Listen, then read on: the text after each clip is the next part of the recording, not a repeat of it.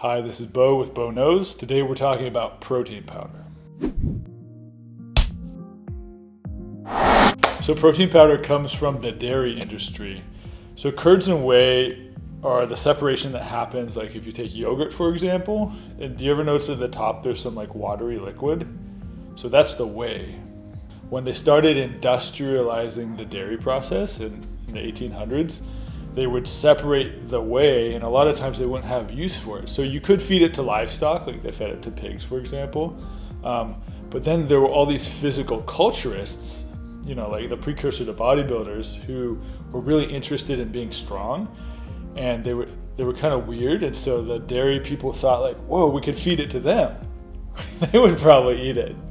And it worked, right? So that's where protein powder came from. So the first protein powder was whey protein powder. So it comes from dairy byproduct.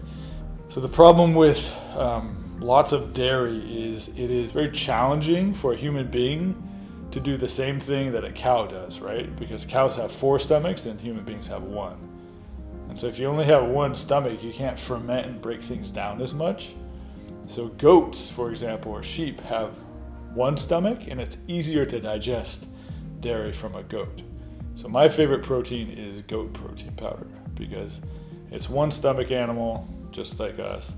It's a bit easier to digest. One of the reasons why I like goat protein the best is because it contains more MCTs, or medium chain triglycerides. MCTs, they are fatty acids that are opposed to a long chain, right? And most dairy products are long chain triglycerides. The medium chain triglycerides are shorter and they're easier to digest. So they're more metabolically potent. In general, it's good to remember that protein powder is just a derived, kind of semi-refined part of a whole food, and it's better to eat whole foods in general. It's better to eat things that our human bodies recognize as food historically.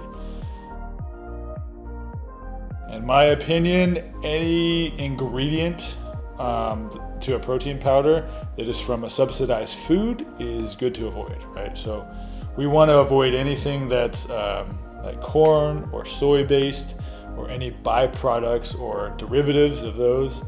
You want to avoid anything that has a lot of refined sugar, or really any refined sugar, artificial flavors, artificial colors. So remember, real food builds real muscle. This is Beau, this has been Beau Knows. See you next time.